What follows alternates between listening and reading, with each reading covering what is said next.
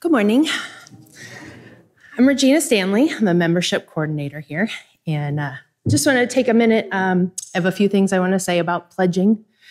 Actually, I have a lot I want to say about pledging, but I'm going to try not to take up too much of your time. As a young adult, I gave to the church that I attended out of fear. Honestly, I thought if I didn't, that God was not going to take care of me. And that was why I gave. It's different now being here.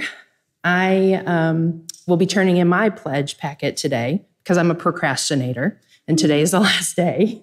Well, it's not the last day. If you have to turn it in after today, we'll still accept it. But we're trying to get them all in today. The reason why I'm pledging is out of gratitude. Out of gratitude, I'm just really grateful to be here. I'm grateful to have found this place. I'm giving out of hope. This church offers so much hope to so many people.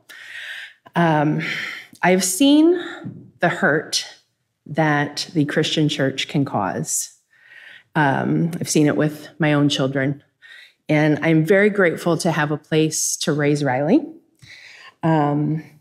where I don't have to worry about the same religious trauma that my other children have endured.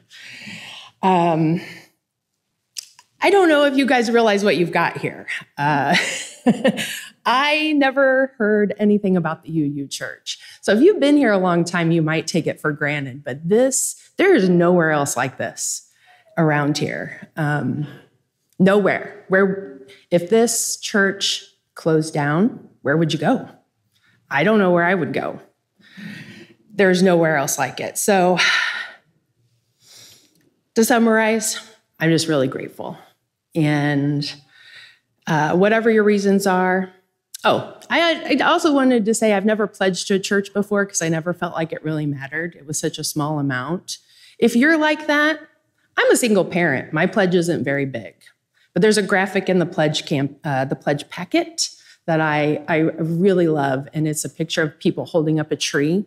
So you've got a big group of people on one end, and then you have a couple people on the other end, and everybody's holding it up. So those of us who can't give as much, if we just give what we can, that's going to hold up one end. And then those of you that can give more, that's going to hold up the other end. So however much you're giving, it's really important, and it's really special. So,